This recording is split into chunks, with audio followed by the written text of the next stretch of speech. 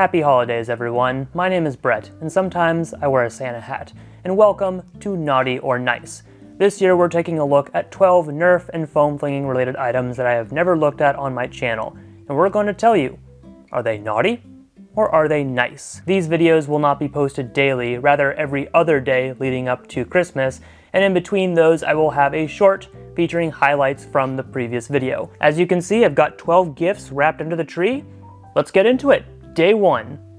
Where is the day 1? It's right in front of me. Dear current Beret, this is past Beret. If you are reading this, we've almost made it through 2022. This is from what's left of the TikTok money. Don't drink the eggnog. Thank you, BZ. Apologies in advance if your comment doesn't get read. I actually got more than I was expecting, so I had to randomize a bit.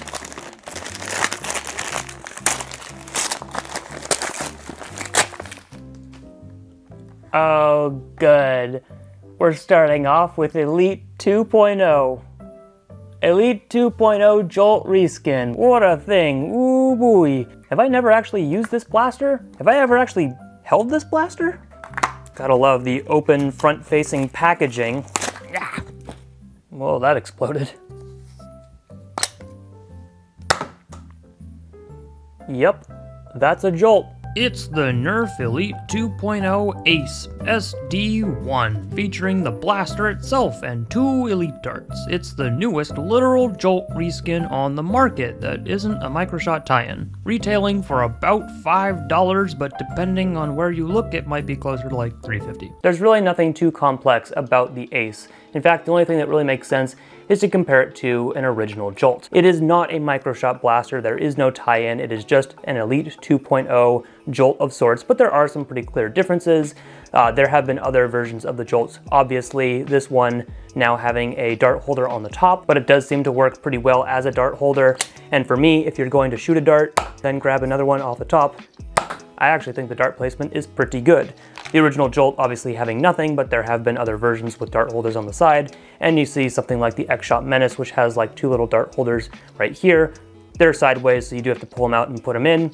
So the Ace has a pretty good dart placement on the top. You can see the trigger well on the Ace is much bigger than the Jolt, but then you can see that the Jolt has a little bit more room for your hand, whereas the Ace flares up a little bit sooner. But that being said, the Jolt is also not known for being the most comfortable blaster ever. These are pretty sharp. That's pretty thin and narrow. The Ace has a lot more real estate that is a lot more smooth. This one I would say is more comfortable to hold. Bang, bang, bang. Also, the Jolt, when I pull the trigger, there's like no response. The Ace has a little bit more of a click to it. If you compare it to something like the X-Shot Menace, well, the Menace is obviously going to be a bit longer. The prime is at the back, not through the handle. And with the handle on the Menace being so small, oh wait, no, the handles are like the same size. The problem is you can't wrap around underneath on the Ace because that's where the prime is, versus the Menace comes out the back, so you could actually just make a fist around that one and it wouldn't impede with the functionality.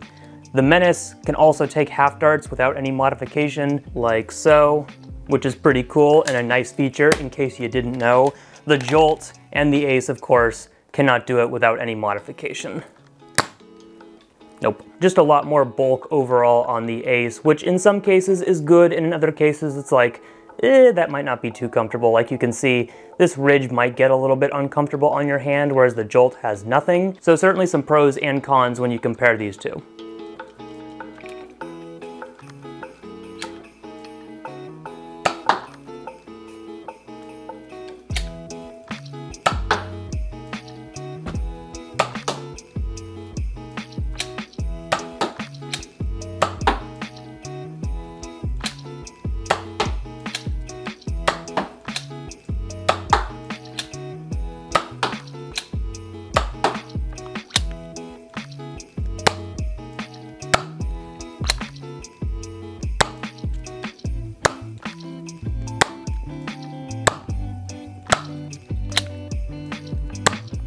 So now we must ask ourselves, the Elite 2.0 Ace, is it naughty or is it nice?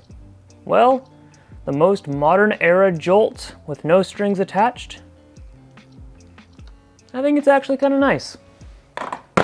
I don't know if I would gravitate towards it over a standard Jolt, but if they were on the store shelves at the same price, I wouldn't be too offended. It's also hard to find Jolts for that price point if you look on store shelves now, or even online, and microshots are $10 plus. So yeah, you can get 2 of those for the price of 1 microshot. And some microshots are going to be more comfortable than others. At least with that, you know exactly what you get. And there are party packs that also make them more affordable if you want to get a plethora of them without breaking your budget. But hey, that's the cheapest thing we got on our list. There's still quite a few more to look at.